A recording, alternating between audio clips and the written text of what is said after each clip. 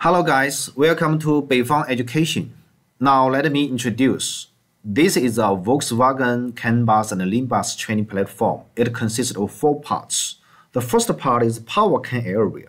It consists of 3 components: the engine computer, the crankshaft position sensor, the simulated engine model can test the speed.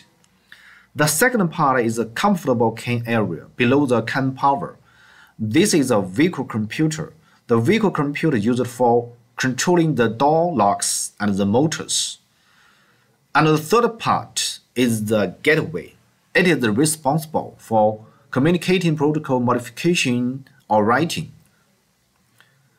The fourth part is the instrumentation area. Now we can operate the training bench. When the power is turned on, the training bench starts to work.